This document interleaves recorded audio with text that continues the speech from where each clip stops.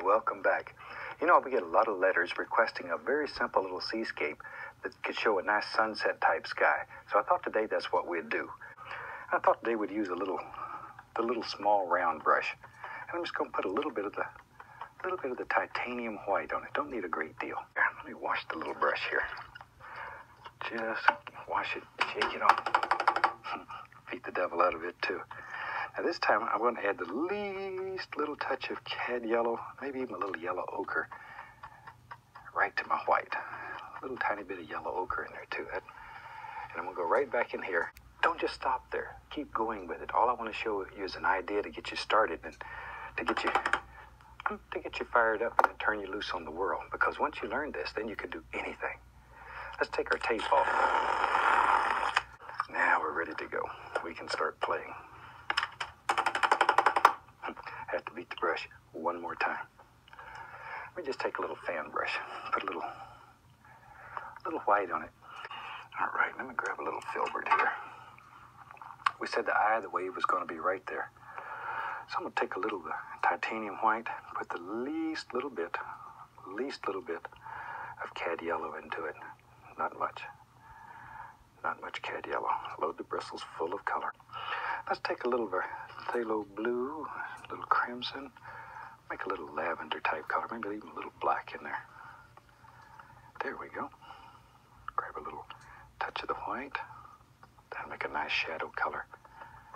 Nice shadow color for our foam here. We go back up in here.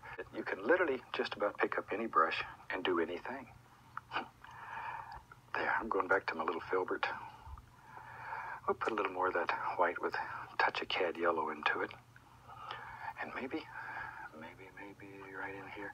Let's get crazy. What the heck? Maybe. I just had another idea.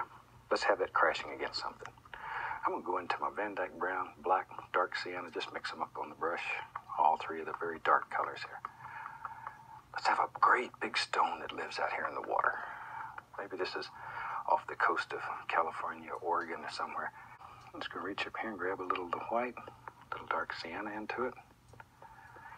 It's the same old dirty brush. Out around California and Oregon, sometimes maybe that seagull drops a seed up there. Put a little of that phthalo blue, brown, crimson. Maybe he drops a little seed up there from his lunch. And maybe a little tree grew up there. Maybe a little scraggledy. Is that a word, scraggledy? Maybe a little scraggledy evergreen tried to grow right up here on the side of this rock. Now then, let's put some water down there. I'm going to take white. I'll get a little touch of that phthalo blue. That's so pretty. A little touch of phthalo blue. Something, yeah, maybe about like that. Wipe the old knife off. Now I'm going to take and pick up a small roll of paint right on the edge of the knife there. Little knife. Got the little knife. And you have to make a big decision here. Maybe. Yep. Push very hard. Very hard. All right. As I say, this is one of the nicest, easiest, simplest little seascapes that you've ever tried. You'll like it. From all of us here, I'd like to wish you happy painting.